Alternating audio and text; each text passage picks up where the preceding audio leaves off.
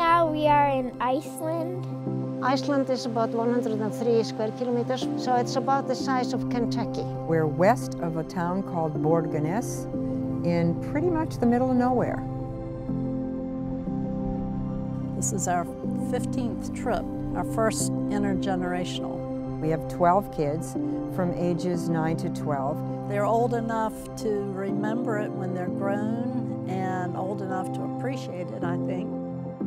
Grandkids have someone to play with, the adults have someone to talk to, and we do a lot of things together. No one feels like they're all alone, and I think that's just a great thing that Rose Scholar does.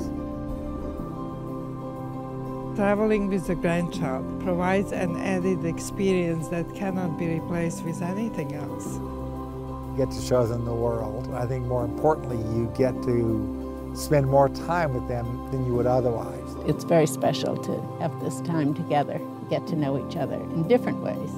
What was the most fun thing about the whole trip? Being here with you guys.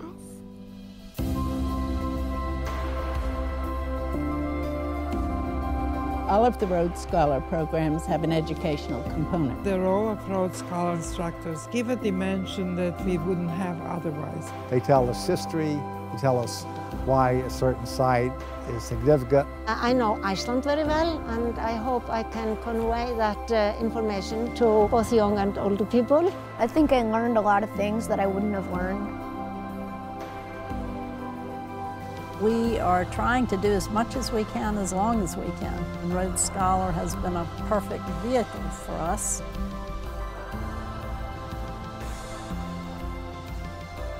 We've had all kinds of activities. We've been in an ice cave, up on a glacier. I've never been on a glacier before, and it was really very impressive. We went to museums. Very good and professional exhibitions, so people have gotten a good insight into the old time here in Iceland. We have been going to the swimming pools. We went horseback riding. Oh, that was awesome. It was a long ride, and we rode out and came back along a river. Learned all about sheep farming, and we learned about dairy farming, and saw some really interesting dairy equipment that automatically milks the cows.